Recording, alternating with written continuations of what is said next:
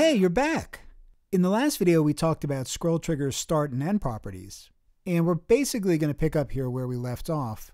But before we do so, I just want to point out a few little changes that I made. As you can see, I made the markers a little bit bigger, and if I show you the code, you can see that I changed the positions of the start and the end markers. Also, I brought back this X property so that when the animation is triggered, that box with the class of square will move 700 pixels to the right. Let's take a look at how that works in the browser right now. So when I move down now, we should see that box move 700 pixels to the right once it hits the scroller start. There we go.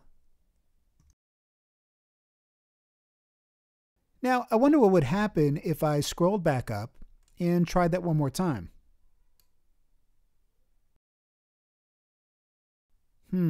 It's just kind of sitting there, where it was when we left off. And that makes me feel a little bit sad. Doesn't it make you feel sad? I mean, I want that animation to happen again. What's going on? That's it? Alright, well, we can fix that. That's where the topic of this video comes into play. And that's called toggleActions. Woohoo! Let's find out how they work.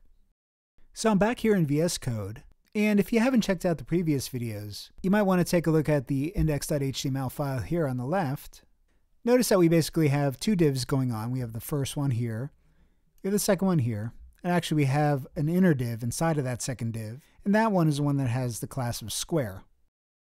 And that's that box that we saw moving from the left side of the screen 700 pixels to the right.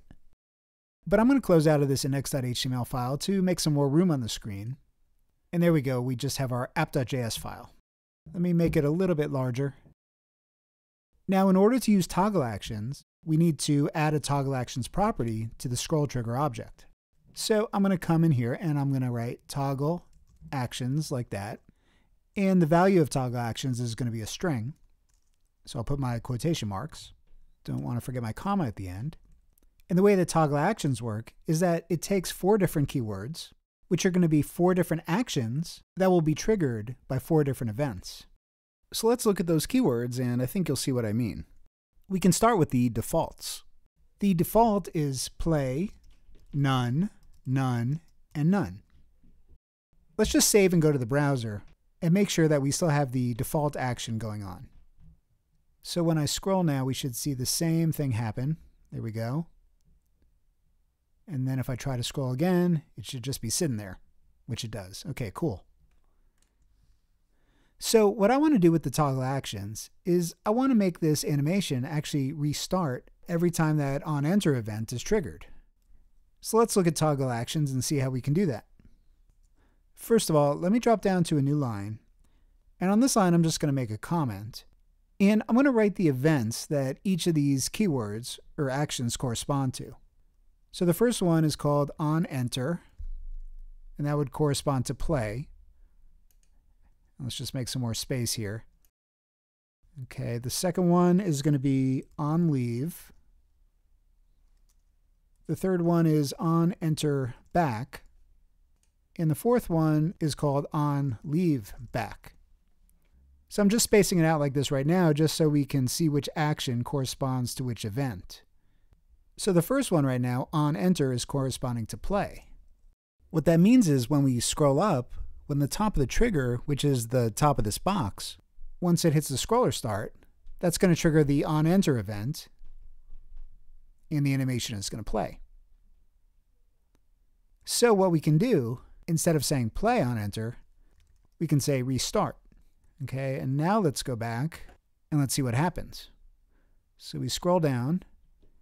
And once the trigger start hits the scroller start, okay, it plays, the animation plays.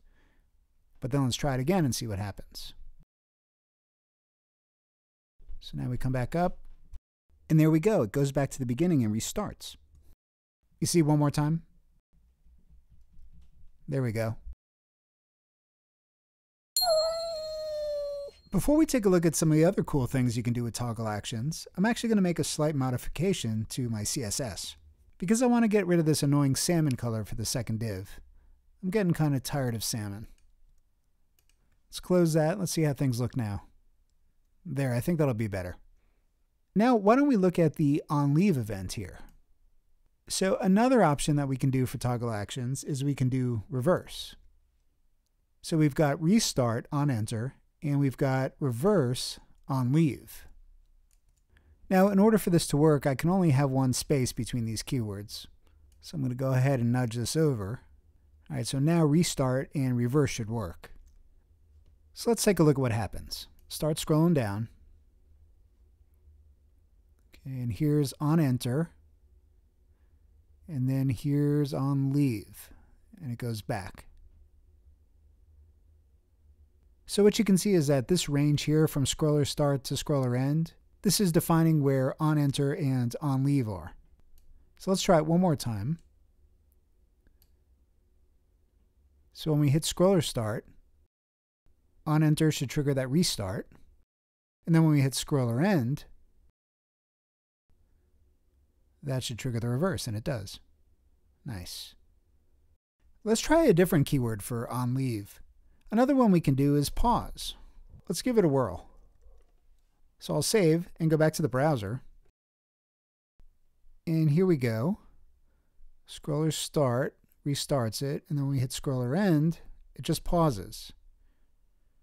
Let's try it one more time. I'll go a little faster this time. So restart. There we go. I scrolled a little bit faster because I wanted to show you that it does indeed pause. So now we can try something for onEnterBack. For onEnterBack, let's try another keyword. Let's try resume. And again, I'm going to have to nudge this back. All right, so you know resume is for onEnterBack here. So let's save. And let's try it one more time. All right, so we start scrolling down. We hit scroller start, it restarts. Scroller end, it pauses. And now watch what happens as I scroll back up and we come back into that scroller zone. Notice it resumes. So that's that onEnterBack event. Let's try it one more time so you can see it. Restart, pause. All right, now when we come back down and resume. And now, last but not least, is the final event, which is called onLeaveBack. So let's try a different action for this one. Let's try reset. And again, let's get rid of all this space. And let's go back to the browser.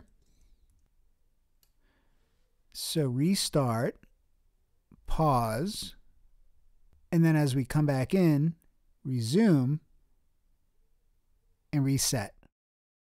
So what you can see is that as the trigger element came out of this zone here, as it dropped past the scroller start, that triggered that onLeaveBack event and reset the square back to the left side of the screen. And then another action we can try for that onLeaveBack is we can try complete. And by the way, you can try any of these actions for any of these events. Oh, snap. So like I could have had restart for onEnter, and then I could have had maybe reverse for onLeave. And then onEnterBack, maybe I could have had pause. And onLeaveBack, I could have had reset. So you can kind of mix and match here. And actually what I want to do is I'm going to make the duration a little bit longer, so I have a little bit more time to show you all four of these actions here. I'm also going to make the value for the X property, I'm going to make that 1000. I just want to make the settings a little bit more extreme so that it's obvious to you what's going on here. All right, so let's give it a try. So we scroll down, restart, pause, then we come back in, we resume, and then complete. So you saw when we came down past the scroller start again, this box kind of jumped because we told it to complete at that point. Let's try it one more time. Restart, pause, resume, and complete. So I tried to go a little faster so you could see more of a jump to complete. So what I'll do is I'll make another comment and I'll put in all the different toggle actions that you can use. So we have play, pause, resume, reverse, restart, reset, complete, and then none. So you can use none when you just don't want any action to be triggered on an event. So thanks for checking out this video on ScrollTrigger toggle actions. If you enjoyed the video, please give it a like and consider subscribing to the channel so you can be notified of new videos. See you next time.